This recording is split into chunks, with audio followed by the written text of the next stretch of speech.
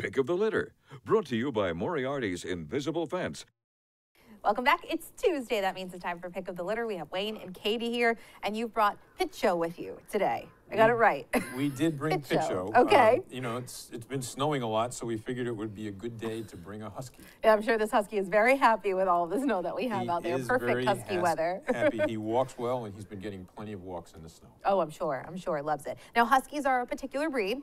They are, and we're looking for someone who has husky experience. Okay. Pitcho is about 3 years old. He was owned by a breeder. And he was actually a seizure. We took him, he was chained outside, he was living under a boat. And we've been working with him for a while. Okay. He's an example of a dog that a lot of other organizations wouldn't take. So Pitcho needed some work. He's, as you can see, he's come a long way. Yeah.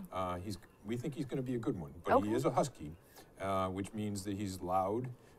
He's likely to be a counter surfer. He's an escape artist, and he is just beautiful. He's got a great temperament. Right, So, he is really, really handsome. A good-looking dog here. Going to be good in a lot of families. Now, what about other pets in the household? Unsure about that? with a husky, we always recommend that he be the only dog in the house. Sure. And given we don't know his background, we're looking for an adult-only situation. Okay. Pitcho is as common for a lot of purebred dogs. He seems to have a bit of a temperamental digestion, so we've got him on standard stomach. Okay.